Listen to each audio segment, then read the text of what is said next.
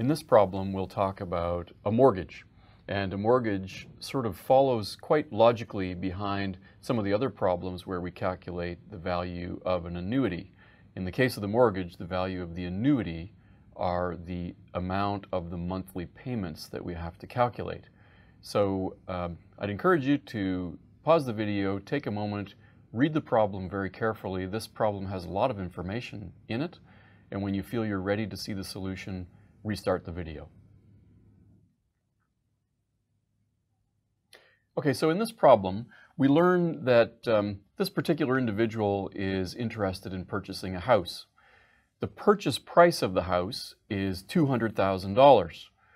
He already has $50,000. That means that he has saved up, or somehow he already has $50,000 he can use towards the purchase price, and he'll need to borrow $150,000 to buy the house.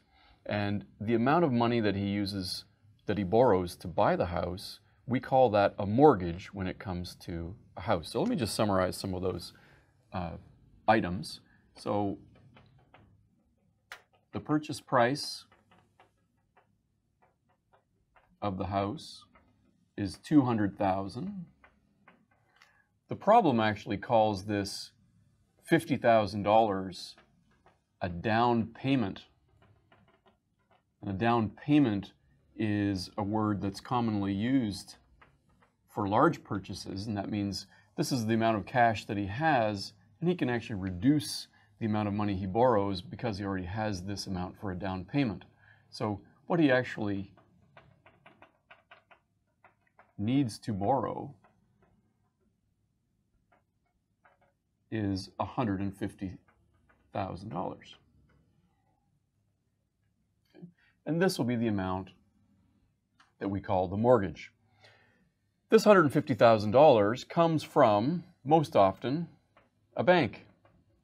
And we're told in the problem that the bank is willing to offer an interest rate, I, of 10% compounded monthly.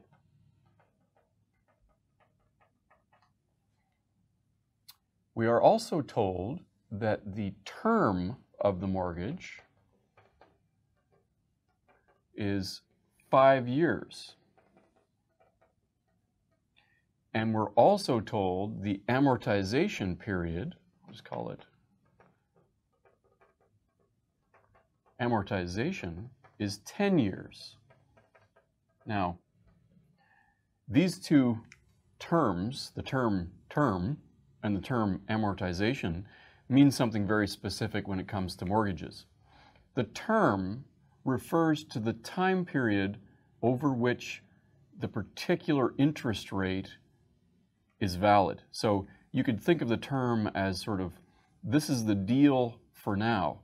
But as you may know, interest rates change over time, and most of the time, neither lenders nor borrowers want to lock into something for too long, because this interest rate might change.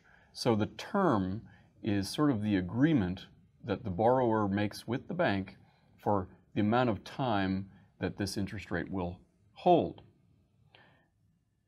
Not to be confused with the amortization period. The amortization period is the total amount of time that the borrower plans to take to actually pay the loan off, or pay the $150,000 back to the bank. I think it might be useful for us to think about this mortgage also in terms of a cash flow diagram. And if we do that, draw a cash flow diagram, and this is time t equal to 0. I'll just draw 0 for the moment.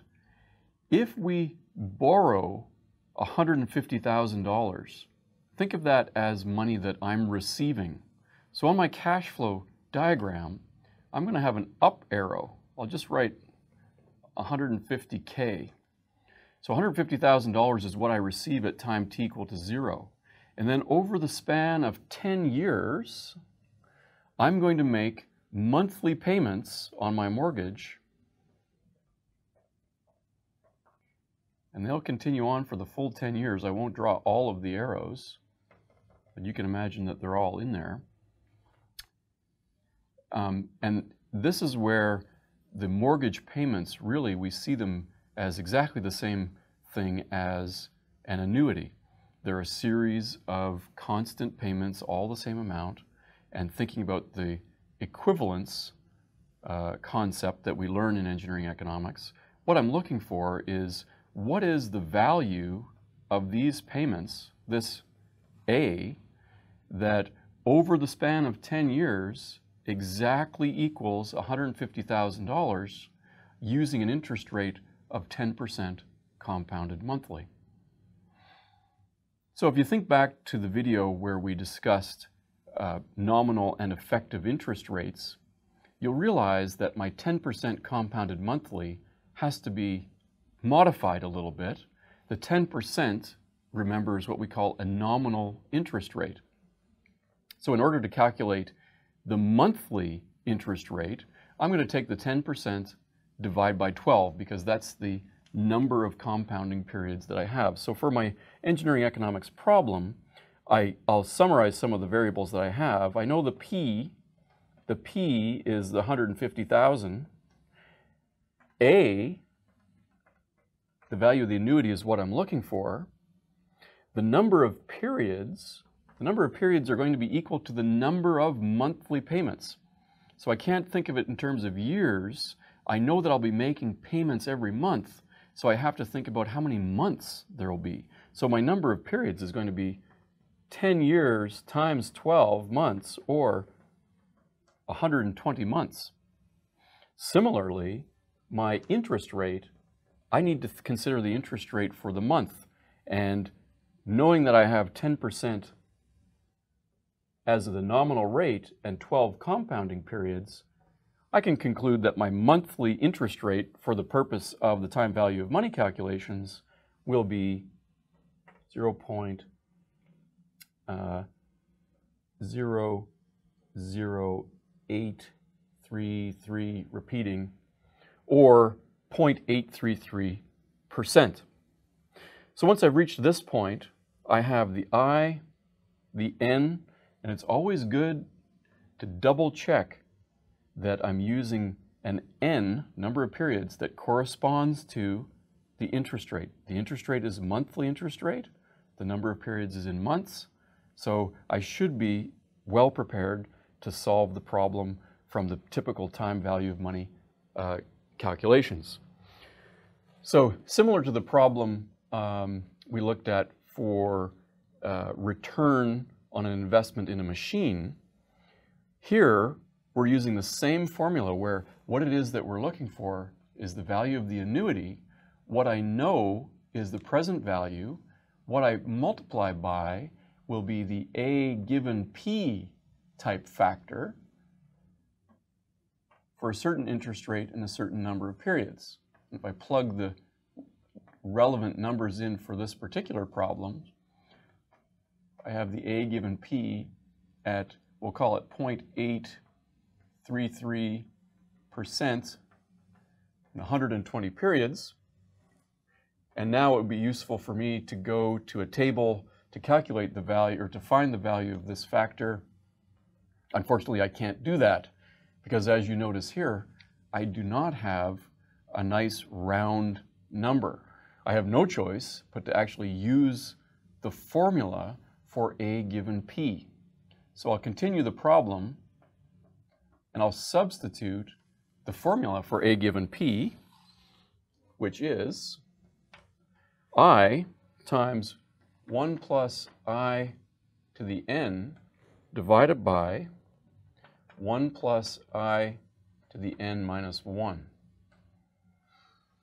And if we substitute into this expression, we substitute our I is equal to 0.833% and our n equal to 120, we should end up with a factor of 0.013251.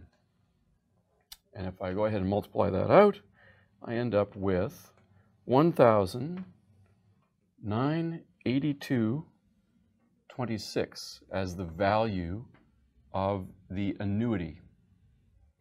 What that means is 120 payments of 1982.26 using an interest rate of 10% compounded monthly will be equivalent to $150,000 that's borrowed. So the answer to our problem is that the monthly payments on this mortgage are $1,982.26.